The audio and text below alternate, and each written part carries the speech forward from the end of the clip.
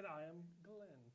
And today we are going to be talking about the life and times that Jane Austen wrote in.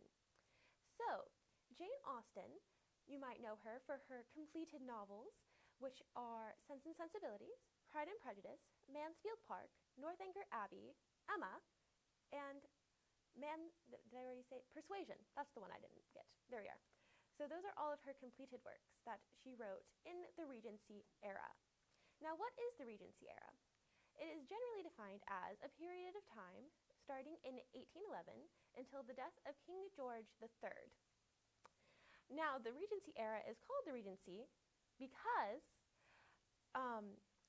King George III, who was the Georgian era was named after, which was the period in the mid to late 1700s, was no longer able to rule the country due to what they called madness, and he was called Mad King George. And it's not completely certain as to what mental illness he was suffering from, but there's a good deal of speculation.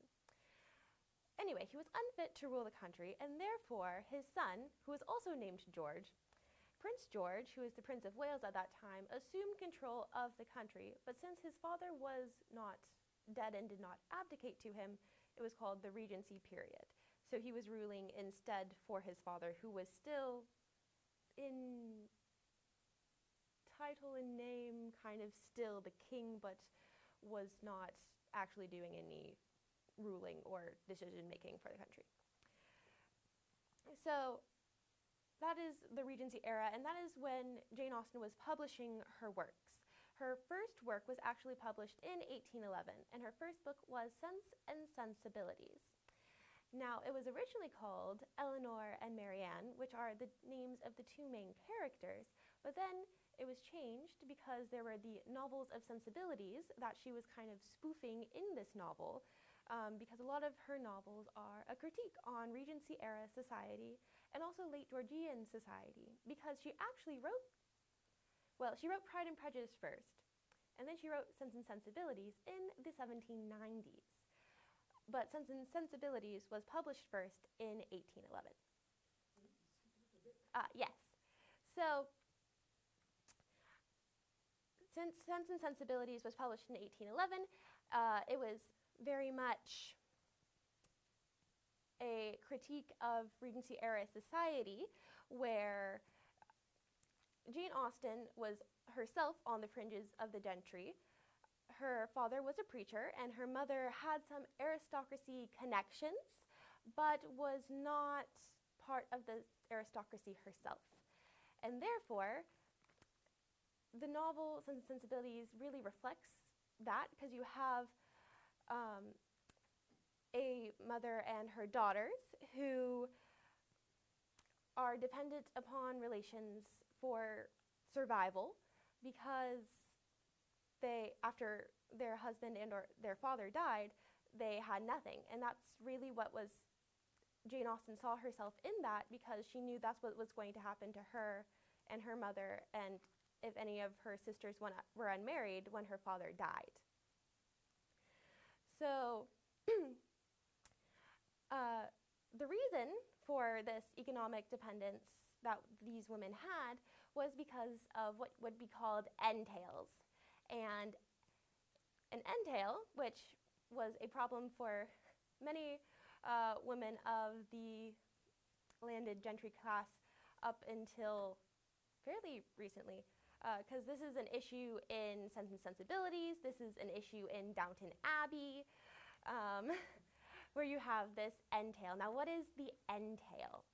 The entail is when British aristocracy or British landed gentry, when they died, or even if you were a middling sort of person when you died, you could not divide your estate.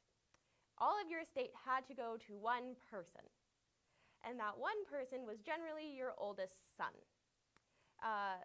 So that means your second son, your third son, your fifth daughter, your first daughter, all were going to be left practically nothing after the death of their father.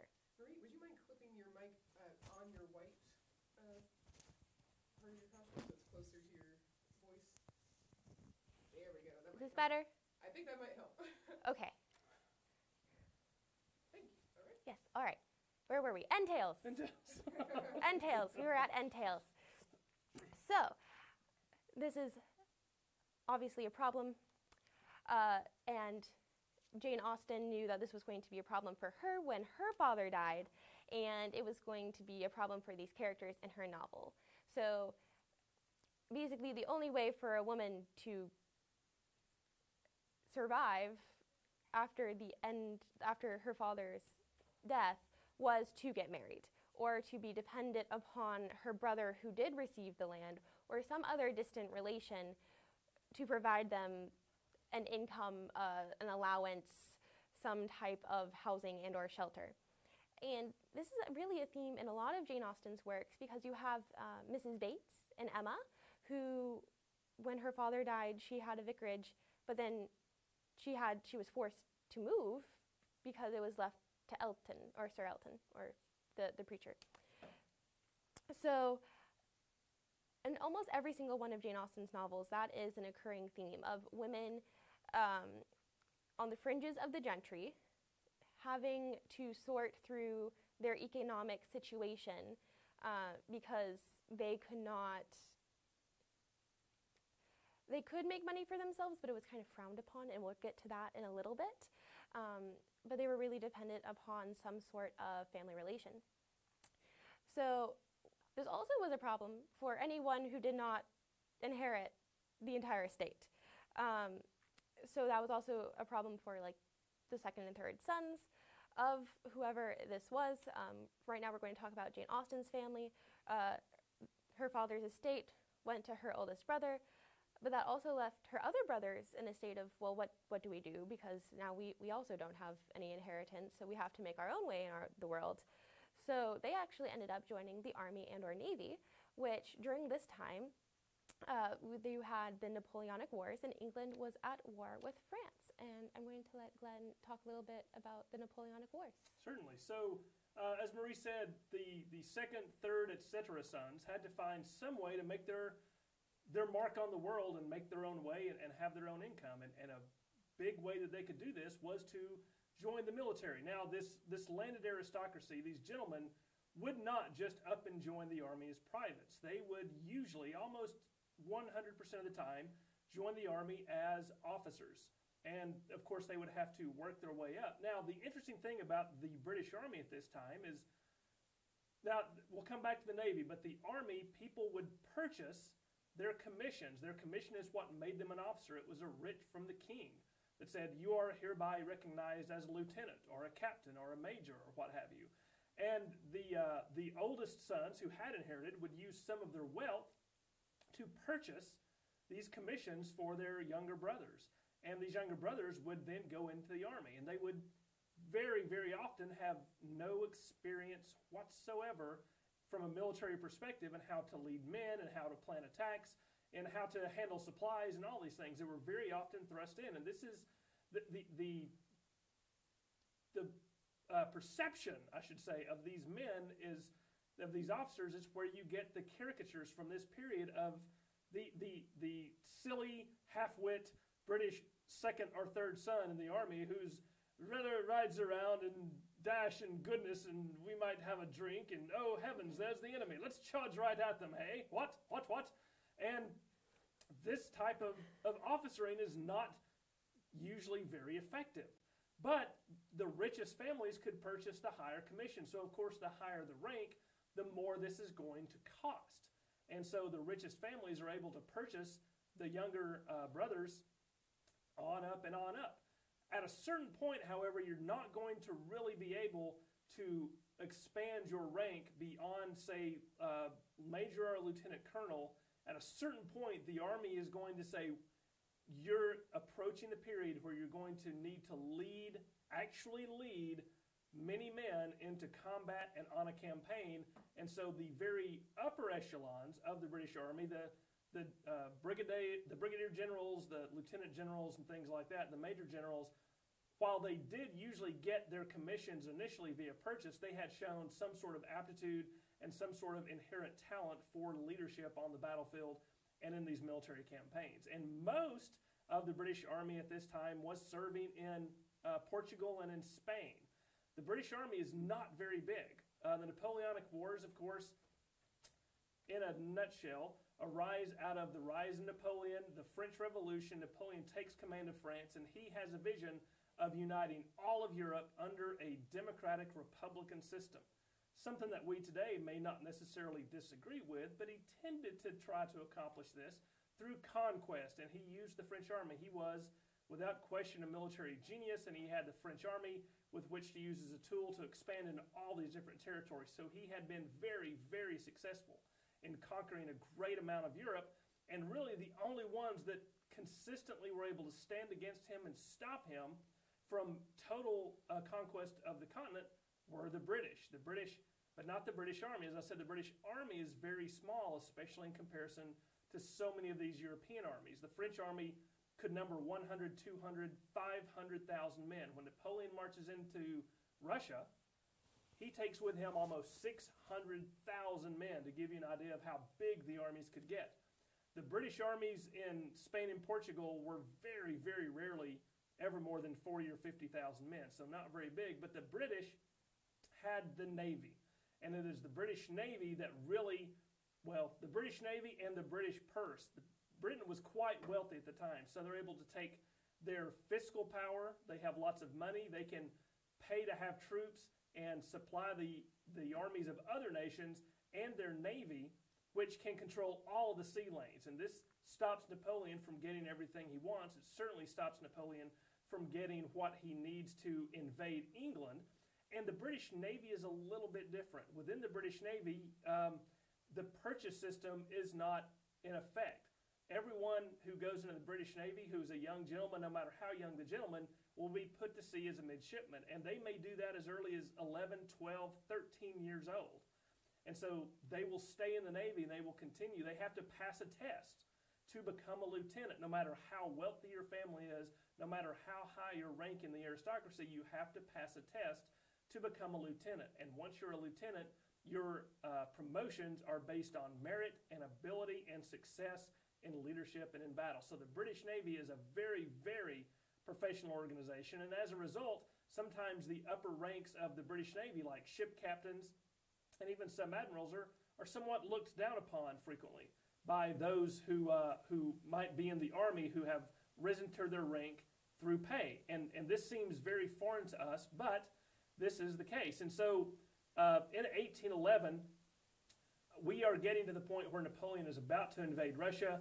The British armies under Wellington in Spain have been very successful. Napoleon is kicked out of Russia, and at the Battle of Leipzig, also known as the Battle of Nations, he is defeated and is forced into exile. He comes back. The 100 Days, we have the Battle of Waterloo, where the British Army, it's the only major battle the British Army fights on the continent outside of Spain.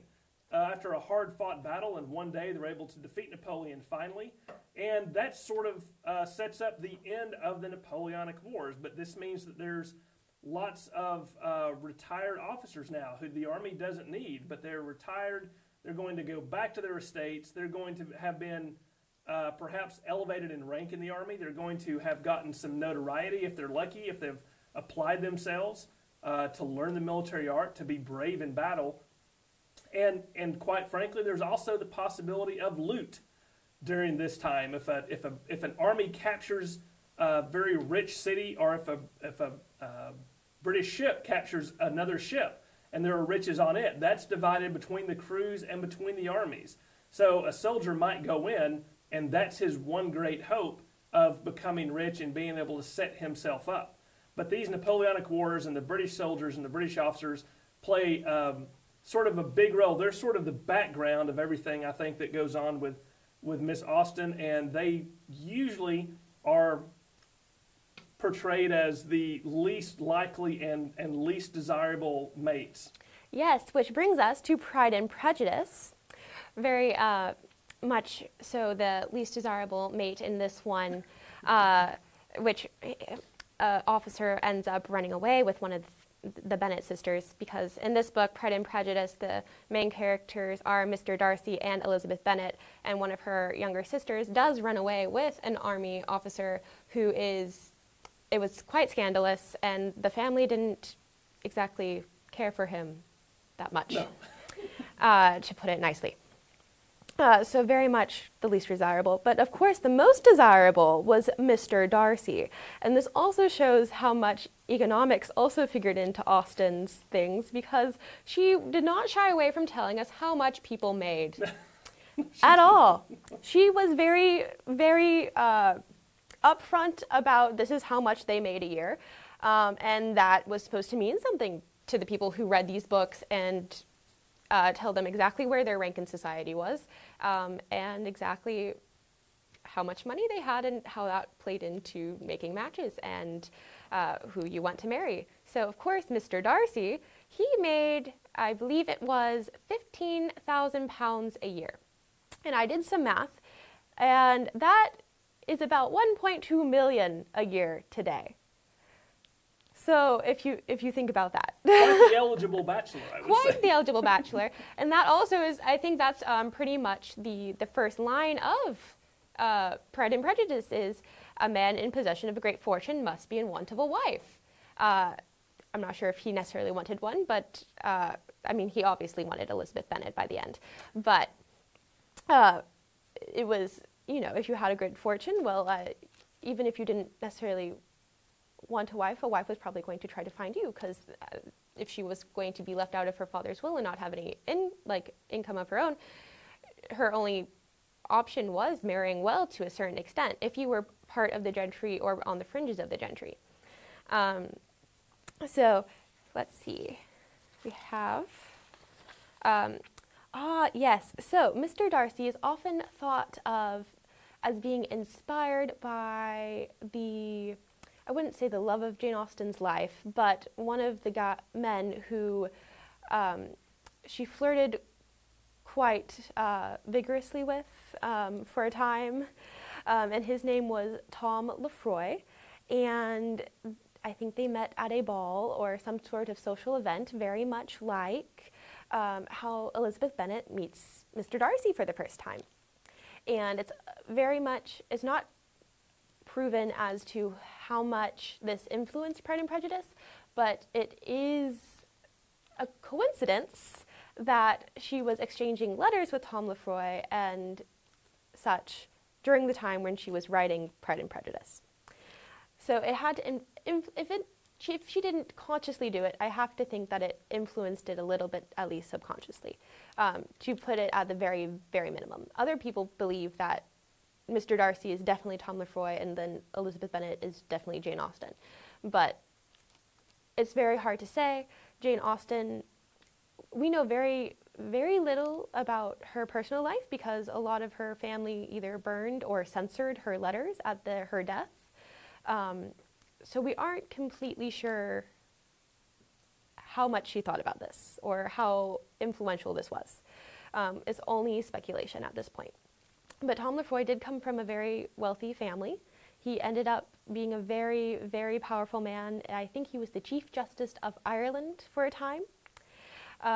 So he was very influential, and he also admits to being infatuated with Jane Austen for a time.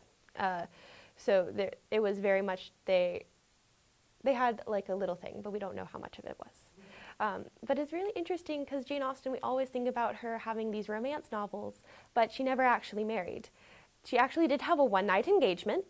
She was at a friend's house with some of her lady friends, and she was visiting there, and their brother asked for her hand in marriage, and she was about 27 at this time, and he was a little bit her junior, and she accepted because she knew this was probably going to be like possibly her last chance at getting married and having a estate of her own and a house of her own, which would probably seem desirable. But then after that night, she refused the proposal that she had already accepted and left the house very quickly, because you don't stay at a house, I think, after your friend's house after you've rejected their brother.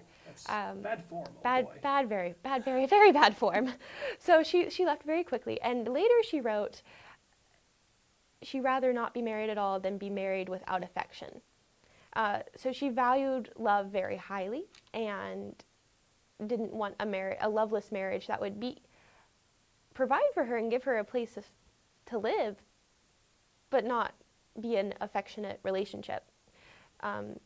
There's also rumors that she fell in love with a preacher who died. There's not a lot of proof of that, but that's like an old family story of theirs that happened at some point. But I think it's just incredibly interesting that we think of Jane Austen as this romantic icon, but she never actually married. Yes, so that brings us to her third novel that was published, which was Emma. Emma is very popular at the moment. It just had a movie come out with another adaptation, which I personally, I'm not sure if you saw it, but I incredibly liked it because I think it captured what Emma is all about, which is very much kind of a satire on the higher up class, if you will. But also it's also considered one of Jane Austen's greatest works by critics because it's domestic realism at its best. So it's very interesting. We have, Emma Woodhouse, who likes to make matches for everyone. We have Harriet Smith, who is also one of the characters that is also on like the fringes of the gentry because she has a questionable past, which gets revealed later, or questionable parentage. She doesn't have a questionable past, but questionable parentage, which does get revealed later. We also have one of the few farmers that appear in Jane Austen's novels with the farmer Martin, which Harriet does end up with. I'm sorry if any of these are spoilers, but these have been out for about 200 years. So, anyway, but being a woman writer in Regency era England was a very interesting thing to be. Jane Austen, her name did not appear on any of her novels that were published during her lifetime. They were published anonymously, and they said, by a lady, which speaks to a lot of different things. Because she was on the fringes of the gentry, if it said it was by a lady, it makes people think that she is of an upper class. It keeps her name out of the public sphere, which she didn't necessarily want or didn't think was proper. And it also it implies that she was not writing for profit, but writing just because she could. That she was writing because this was a fun pastime for her, which I'm sure it was. But it took away the idea that she was going to try to support herself as a writer and to be a professional writer. Even though she was a professional writer, she did make money for her books, and she managed her copyrights and things on her own, which was also fairly unusual because usually if a woman did publish anything, it was a male relation who would go and try to negotiate the royalties and stuff for her. But she did that on her own, and she made money, and she wanted to make money because I think after her father's death, she was allowed £20 a year to buy clothes and other such things. But she, I believe, for Sense and Sensibilities or Pride and Prejudice, she made around £140 for the copyright. And she also realized there's different ways of publishing, and either you could just completely sell the copyright and then you just got the money for the copyright, or you could publish it and then you would get like royalties like we would think of today. But the author had to put up enough money to where if all of the printed books did not sell, they could cover them so the publisher didn't lose any money. So at one point she had to put up money, and we aren't exactly sure where she got it, to publish her novels, which is also very interesting. But her name only appeared on her books postmortemously after her death, like quite a while after her death. But she's never been out of print. In the Regency era, she was not like this literary icon that we think of her as today, but she was a popular writer. People knew of Pride and Prejudice. Pride and Prejudice was probably her most popular book while she was alive. And then in the 1830s, they were also popular. They were being printed in volumes, but she didn't reach what I would consider like the global celebrity status that we think of her like today until the 1870s, when her nephew published a book about Jane Austen, about his aunt who was this writer in Regency era England, and then that book got really popular, which made her books really popular. And then they've skyrocketed from there, and we've had movie adaptations almost every single generation, mini-series and such that have been incredibly influential from these works that this woman published in the early 1800s. I also think it's incredibly interesting. She published, I think there was 2 or 3 or 4 before her death, and then 2 of her novels were published posthumously after her death, because she died rather young. She was only around 40 when she died, rather unexpectedly. She wasn't like considered a sickly person, but she did end up dying in, I believe, 1816. And then Persuasion was published after her death, and also I believe Northanger Abbey was published after her death. So she was writing her entire life. There's also a book that was called Juvenilia, which is just an assortment of her writings as a child, that was also published. So she was always loved writing, always was very interested in literature, but she didn't start publishing her novels until 1811. And I would assume she would probably have had plans to publish more novels if not for her untimely death. Do you know how she died? Just some sort of disease. I'm not sure. She got sick and died. I'm not completely sure. They also had some funny names for diseases back then. Yes. Yeah, they wouldn't necessarily understand what, as we would call it, a comorbidity that might be extant. They would just say, oh, she had a fainting spell and passed away from it. Or consumption. Mm-hmm. I think a lot of people just died of consumption because they're like, this was some sort of disease, and we aren't sure what it was, so we're going to call it consumption. Because they coughed a lot. A lot of tuberculosis, you find out tuberculosis was consumption, but that's not always what that means. Right. So it's confusing to read what people died of from back then, because sometimes it's not clear. I think the last book we're going to talk about in relation to the Regency era is Northanger Abbey, which is one of the ones that was published posthumously, and that is a critique of the Gothic novel. Now, the Gothic novel was also incredibly popular, and if you aren't sure exactly what a Gothic novel is, think Frankenstein, which was also published by a female writer, Mary Shelley, but Frankenstein was actually published after Jane Austen died. I think it was 1817 that Frankenstein was published, or written, and then it was published in 1818.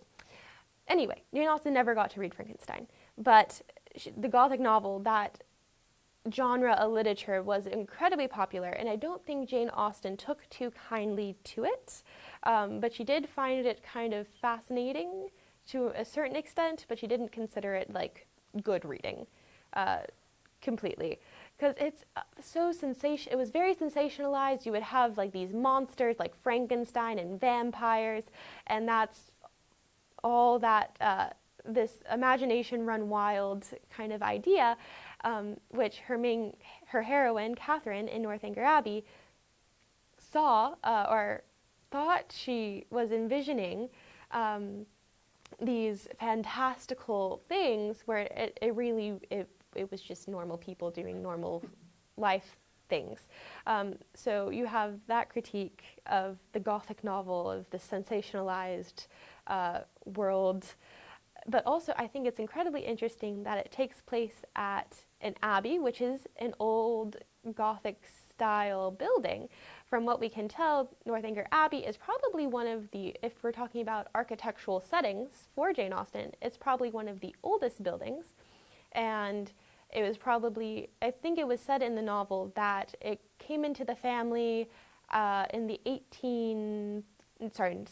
1530s, 1540s, when Henry VIII broke with the church in Rome, established his own church, the Church of England, Anglicanism, and then you had the dissolution of the monasteries because those were associated with the church in Rome, and then King Henry VIII could get the buildings and the land and use it for his own reasons, or he could award it to different nobility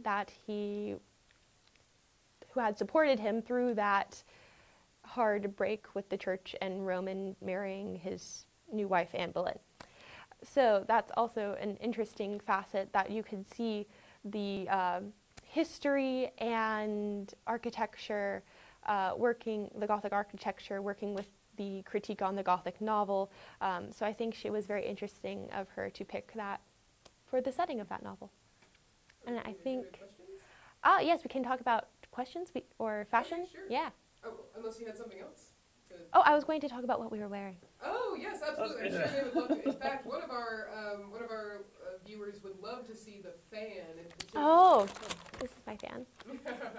Yes, I'm sure they'd be interested in the fashion as well. Yes, so the Regency era fashion was a complete break with what had come before. What had come before is, like, if you think of Marie Antoinette and her grand panniers and her stays and the hair that went up to here.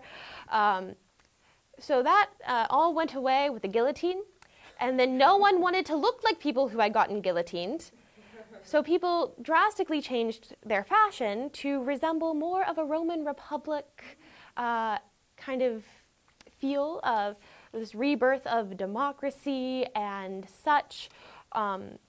People wanted to emulate that. So you have very like free-flowing like dresses with an empire waist is what we call this today. Shorter sleeves were okay. Necklines came lower. Of course, if you were during the day, like we're having tea here, so this is, you know, a good afternoon activity. So I have my my tuck thing here to cover.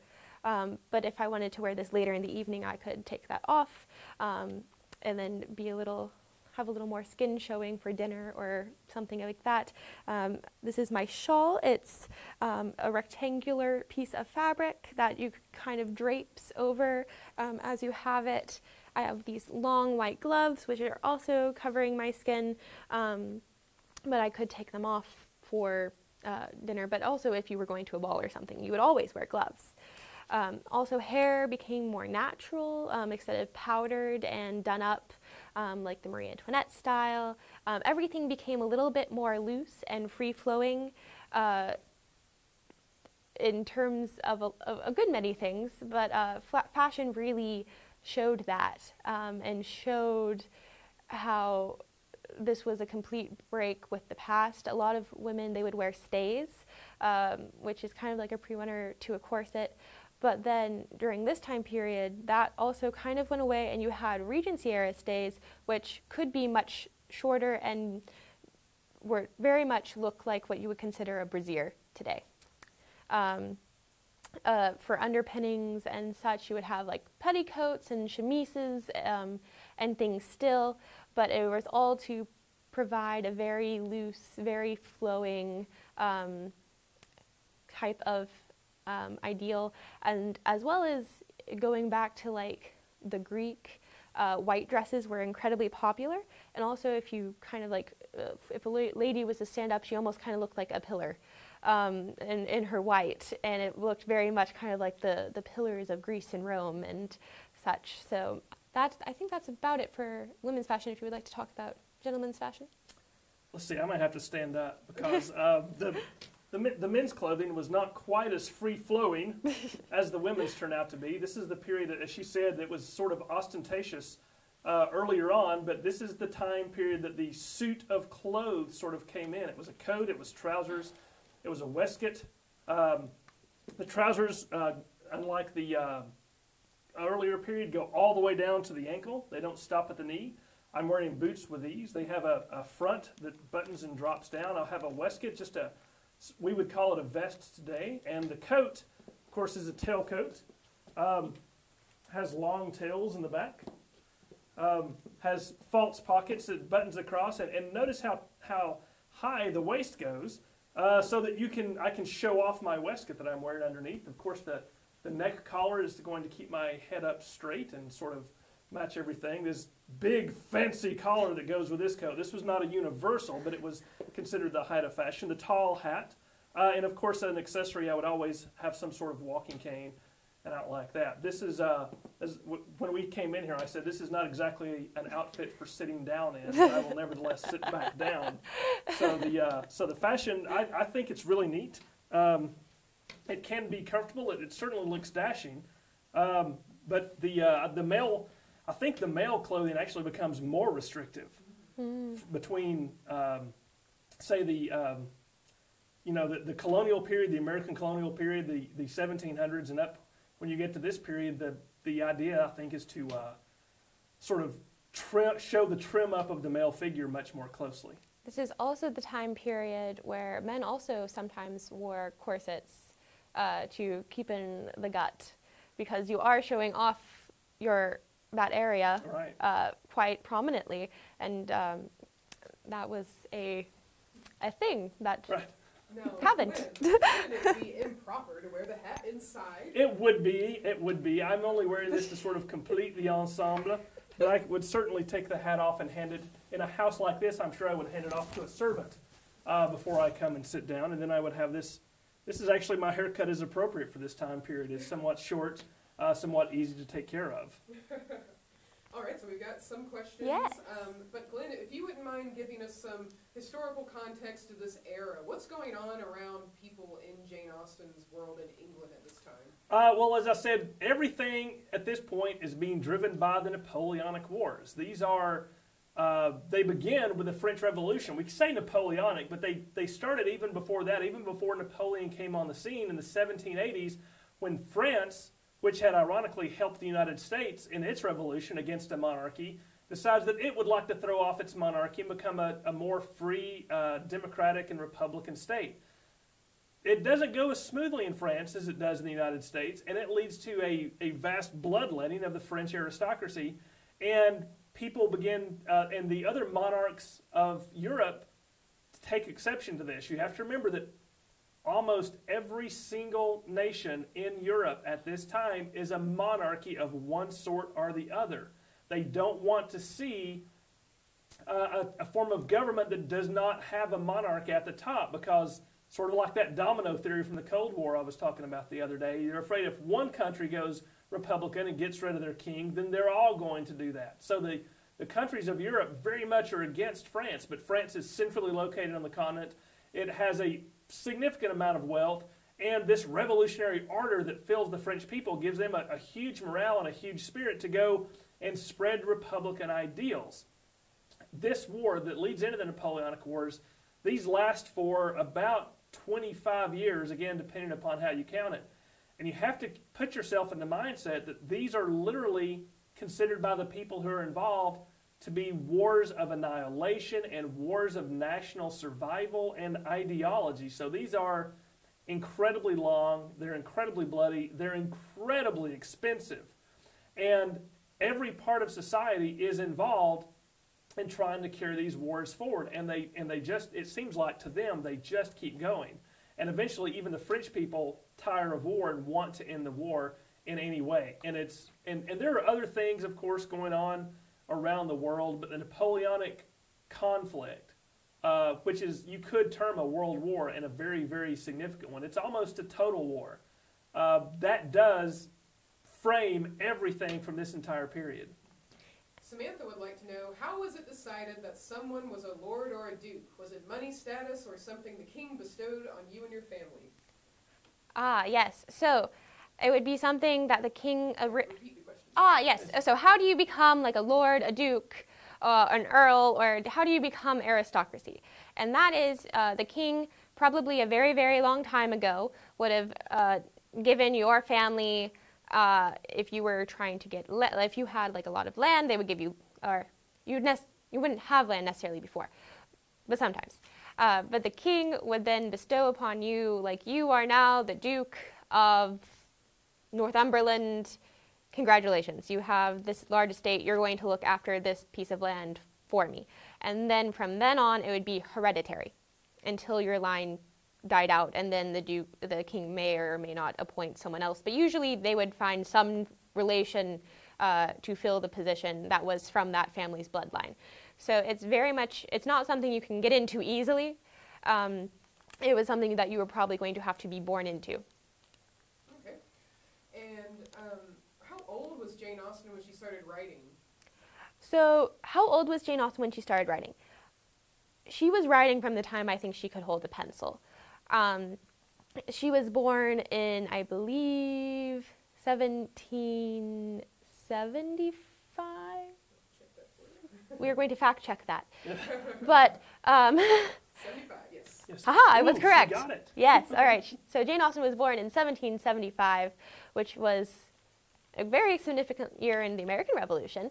But Britain was still kind of chilling over there. I mean, obviously America was trying to gain their independence from them, but she was just born, so she had no idea that was going on.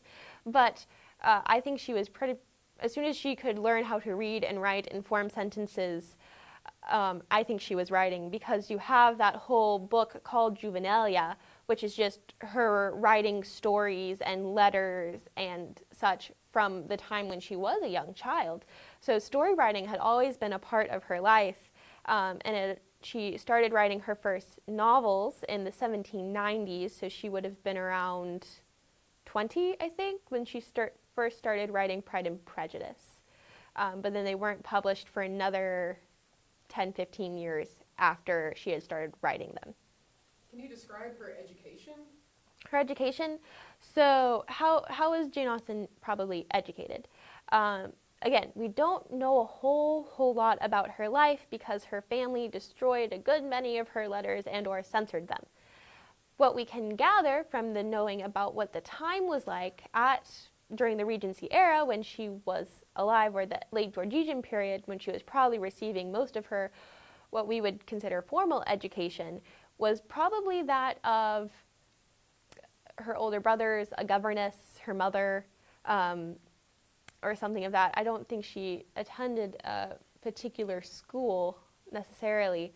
Her education was probably mostly at home, from her families, if they had books, if they had a library.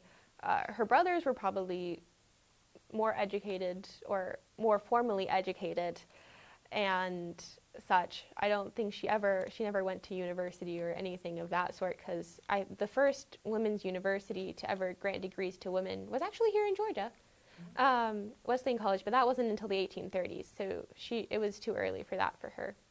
Yeah, most women would, even the aristocracy would at best get a primary education. There was no higher learning. They certainly didn't go to university or anything like that.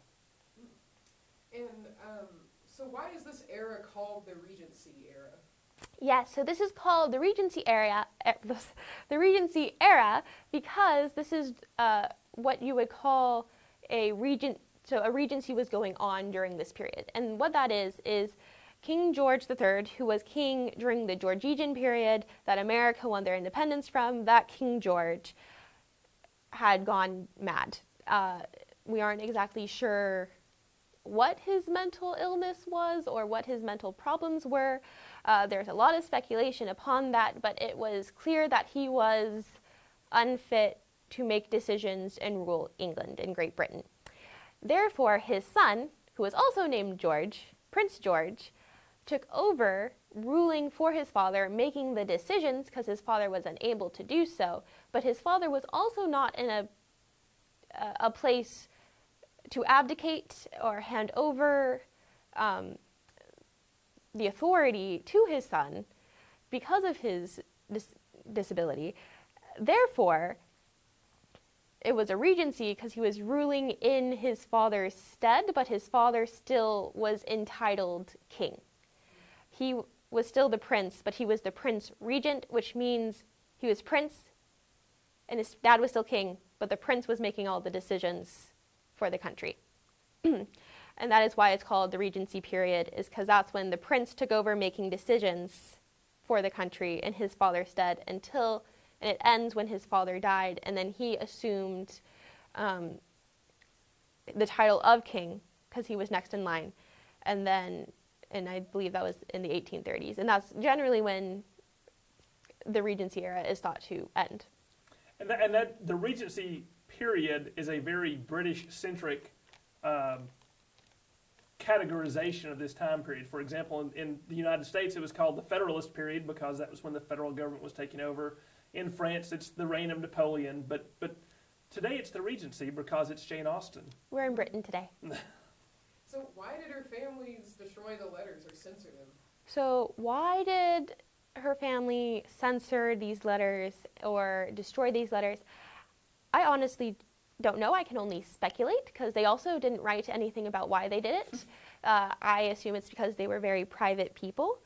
From some of what I had read, it seemed that anything that reflected negatively upon the family, they got rid of because they wanted to make sure that everyone thought Jane Austen, or if Jane Austen was to criticize a family member in the letter, they got rid of that because they didn't want that published. They didn't want it to look like Jane Austen had this problem with their family.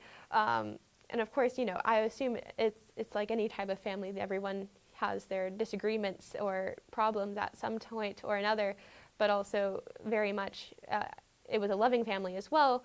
We know she was very, very close to her sister Cassandra. And Cassandra is the one who destroyed most of the letters. And they were almost inseparable. It was written about them later that it was a very, very, very close and very loving relationship that these two sisters had. So I don't know if it was Cassandra did it on the direction of Jane, if Jane didn't want her private letters to exist after her death, or if Cassandra did it thinking she was protecting the memory of Jane or the memory of their family. So there's no clear answer, it's just speculation. Were her books controversial during her time? Were Jane Austen's books controversial during her time? From what I can tell, not like in a bad way. They poked fun and criticized some of the aristocracy, but in a very British way. Jane Austen was not a revolutionary in any sort. She didn't want to get rid of the aristocracy, but she did think some things the aristocracy did were silly.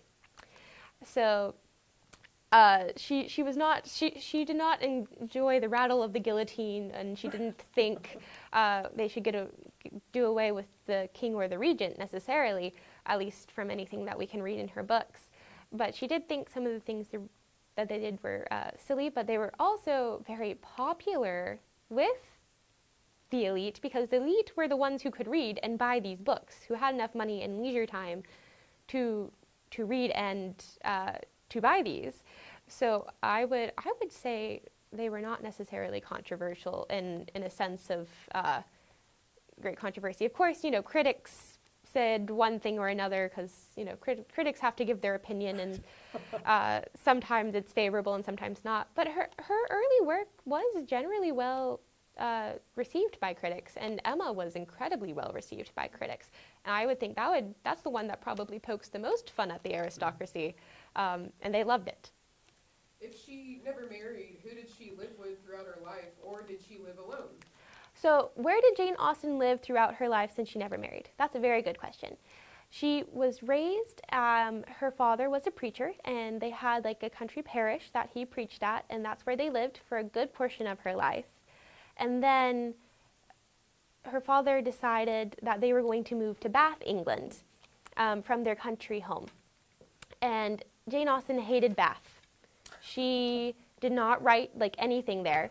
And when she left, she said she felt like she had escaped.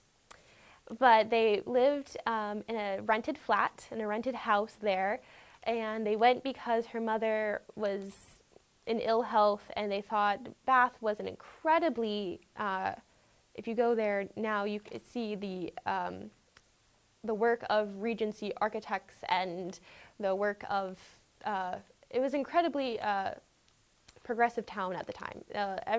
Lots of things were going on in Bath. It was very much a metropolis center. They also had the Roman baths, which even going back to like Roman times, when the baths were built, it was built with this spring water that thought it would do the mom, Mrs. Austen good to go and bathe in this bath water and bath to get well. So they lived there for a period of time, and then they moved back to a country. They also moved to a couple different places as well, because at that point, after her father died, they were dependent upon some relation to give them a place to stay. And I believe so they lived at several different places, and then they came and she lived her final years of her life at Chatsworth House, which was more in the country, which was very much more to her liking. She didn't like the city that much. But did she live alone? Oh, she did not live alone. She lived with her mother, Okay. and unmarried family members. Okay. What is your personal favorite Jane Austen novel and why? My personal favorite is Sense and Sensibilities. I love the dichotomy of Eleanor and Marianne. I think it's so fun because, Marianne's she's the sensibility, she follows her heart, and Marianne's very logical and straightforward. And I think it's one of the first times I fell in love with Jane Austen was staying up very late and watching a BBC miniseries on Sense and Sensibilities. And that's when I fell in love with Jane Austen. And so that one's probably, I would say, my favorite. But I also do love Pride and Prejudice. I also think one's wonderful. I mean, they're all really good, but Sense and Sensibilities is my favorite. Is there one that you would suggest to start with if you've never read Austen? I think the one I first read was Pride. That's a hard one. I would probably start with Sense and Sensibilities or Pride and Prejudice, because those are two very famous ones. Or maybe even Emma. I wouldn't read Northanger Abbey, Mansfield Park, or Persuasion first, because those are very much, I would consider, more dense and more, I think you get more out of them after having read the other, possibly more famous Austen. And talking about the daily life, could you describe the differences between daily life of a gentry woman and a gentry man? So a gentry woman, she didn't do a whole lot. Her whole position was so that she could be idle. Basically the success and wealth, the more success in land and wealth you had, the more idle the woman could be. And then therefore she could fill her days doing whatever she wanted. So she could go and she could have tea. She could go calling on neighbors. She could paint. She could do some type of embroidery. She wouldn't have to sew her own clothes. She would probably have someone do that for her, and it'd probably be in bad taste if she, sewed her own clothing, because that means you couldn't pay someone else to do it. So she would probably just, she could read books, write books, as Jane Austen did, but if you published them for money, then you were considered not gentry, because then that was considered the woman working, and that was considered lowering your status, because the whole idea of being the gentry woman was not working and not having to physically do anything. Was that kind of idea. If you ever want to know exactly what a gentry woman would do, read Emma. That will tell you everything a gentry woman would probably do. And what about the gentleman would, in effect, be the business manager. If he's, again, the more wealthy he is, the more landed estate he has, it's going to be his job to sort of oversee it. Now, he is by no stretch of the imagination going to be physical and get dirty and do anything like that. That would be unseemly and only available as a scene of humor in one of Jane Austen's books. But he's going to be on horseback. He's going to be riding around his estates to make sure that his respective overseers or farmers are doing what they need to do. He's going to be at home in his study, counting his monies, making sure that expenses are getting paid, making sure that his money is coming in, making sure that the money is going out in an effective manner. He's going to be hobnobbing, doing gentlemanly things like perhaps gambling in the evening, going to horse races, not racing himself, but watching the horse races. And if he happens to have any sort of civic duty, for example, he's a member of parliament or something like that, he will, of course, go and take care of those things. But it's they'll be busier than their female counterparts, but it's still not any physical labor. Their days may be full of things to do, but it's going to be very much business management type things. Yes, and while they took care, the gentleman would take care of like the business side, a lot of times it was fall to lady to be more of the social side. So to go to balls and to host dinner parties and such, which were the social sphere is where the lady would thrive as well. Were there other prominent female writers around her time? So the question was other prominent female writers in the Regency era. So one that we had mentioned before was Mary Shelley. And Mary Shelley is the daughter of Mary Wollstonecraft, who wrote the Vindications of the Rights of Women during the French Revolution in response to the Vindication of the Rights of Man. There are also, I think, I had never heard of them, but I wrote down their names. There were a couple other female writers during their time, but they did not have the lasting impression that Jane Austen had. But there were others. They just did not necessarily stand the test of time. The first woman writer in Britain was named Alpha Bren. I think I'm pronouncing that wrong, right? I don't know. But she wrote The Rover, and that was in 1677. And that was really considered the first female British writer who paved the way for these other women to publish their writings and to get published. Okay, a few more questions, then we'll conclude. So did she write poetry or any other writings other than her novels? So did Jane Austen write anything besides her novels? Or did she write poetry or such? That was the question. Not necessarily that we can find that was published, but of course I go back to her juvenilia, which were stories and poems and letters. So I'm sure she wrote them, but I don't think they weren't what her bread and butter, we'll say. They weren't her main form of craft. All right, and last question is, where did you get your costumes? And we also want to know what book that is that you have there. So this book here is The Great Works of Jane Austen. So it's my volume that has I think all of her completed novels.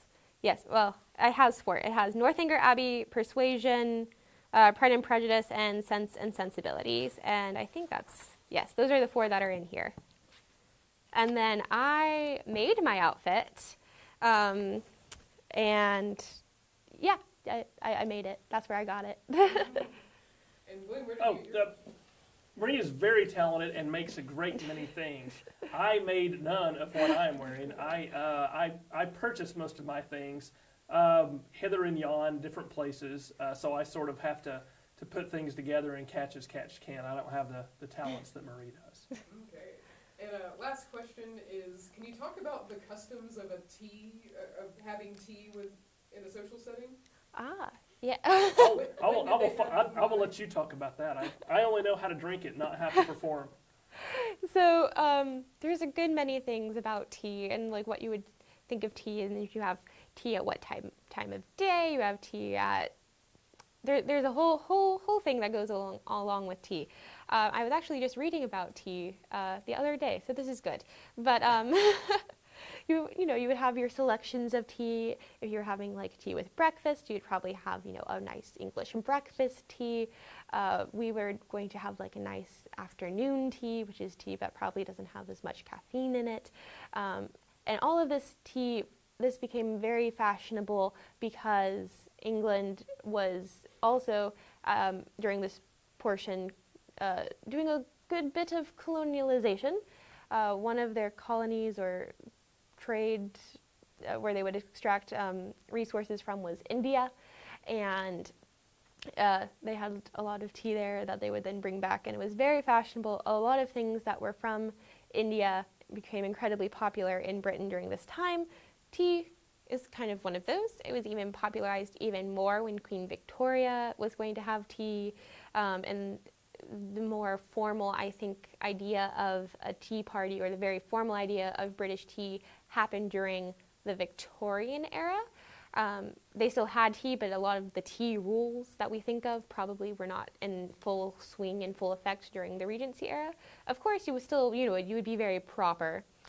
You would want to, you would come, we would be dressed nicely for tea. It would be a whole affair where you have, we have your nice china. You would have your sugar and your cream. You would have, the boiling hot water. Depending upon your situation and status, is if a servant would pour the tea or if the lady would pour the tea. Also, I learned, so it depends on how fine of china you had as to if you put the cream in before you put the hot water in. So, because if you put hot water in without the cream and you had bad china, it would break and it'd crack. So you knew how fine a person's china was if they put the cream in before or if they put the water in before. So you knew that was a class thing. And of course then you would have sugar, and I think just how much other things you had with your tea. So if you had, your sandwiches and your little pastries and such, and how grand that was also probably going to be a status symbol of look, I'm providing you with this many yummy treats, or we just have sandwiches today. It would very much be, it would depend upon your social, economic status, and also just the times. All right, that's it. All right. Thank you. All right. Thank you all so much for tuning in to the world of Jane Austen, and hopefully we'll see you again for another webcast. Absolutely. Thank you. We have, we're going to publish our schedule very soon of our next 2 weeks worth of broadcasts here. We're going to keep doing these to help everyone at home and to help all the school distance learning and things like that. But in the meantime, thank you for joining us at the Northeast Georgia History Center again. If you can support us in any way, 2 things you can do. Number 1, tell all your friends, all your family, all your contacts about us so they can also tune in and see our educational programming. And if you're able, you can go to our website, make a donation, click that donate button, and help us keep these programs moving forward. Until we see you next time, everyone have a great weekend and take care.